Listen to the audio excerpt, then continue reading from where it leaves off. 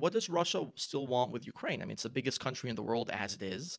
What's this fascination with Ukraine? Why are they willing to sort of draw the ire of the entire world once again to get into a country like Ukraine? So from the Russian perspective, certainly that of a kind of a Russian nationalist or patriot like Putin, Ukraine is an integral part of Russia and has been at least since the 18th century, if not, again, if you want to go back even further into kind of the mists of time, some fundamental part of Russia in its identity.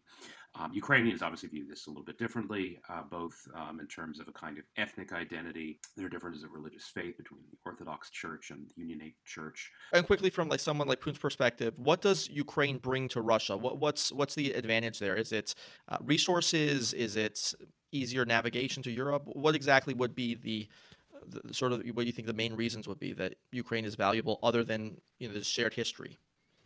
Oh, well, I mean, there are all kinds of things. If you're talking about strategic geography, obviously kind of land bridge to Europe. You also have the Black Sea, Russia and her famous lust or lack of warm water ports, that is, lust for warm water ports or lack of warm water ports, although now Crimea is effectively being, of course, administered by Russia, and there is a literal bridge to Crimea. There isn't. The land bridge is still, of course, controlled by Ukraine, and so you have access to world markets. I mean, in the late days of the Tsars, this meant grain and wheat exports and the imports of industrial inputs and equipment. I mean, these days, a lot of it, of course, has to do with oil and energy resources and pipelines, and one of the big reasons they're talking about Nord Stream 1 and 2 up in the Baltic is that allows Russia potentially to bypass Ukraine. But of course, Ukraine has traditionally served as a conduit for Russian energy exports.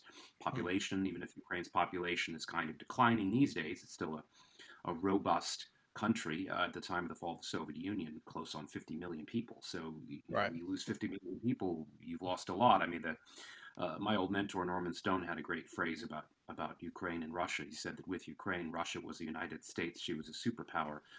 Without Ukraine, she is Canada, mostly snow. And that's perhaps an exaggeration. Obviously, Russia has a larger population, more resources, nuclear weapons, etc. It's a much more powerful country than Canada. But that said, you see why you lose 50 million people. There was, of course, negotiations over the parts of the nuclear arsenal that were in Ukraine. You have naval bases, a place like Sevastopol. You have hugely important cities, port cities like Odessa.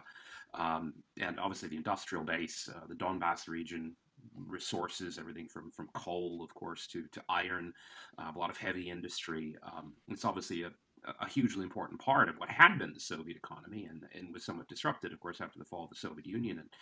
And ever since, there's been this kind of ongoing tug of war over whether Ukraine will be reintegrated into Russia and Russian sphere and economy, or whether Ukraine will try to join the West. And this tug of war obviously has been playing out in ever more violent and dramatic fashion over the past 8 or 9 years, especially over the past week.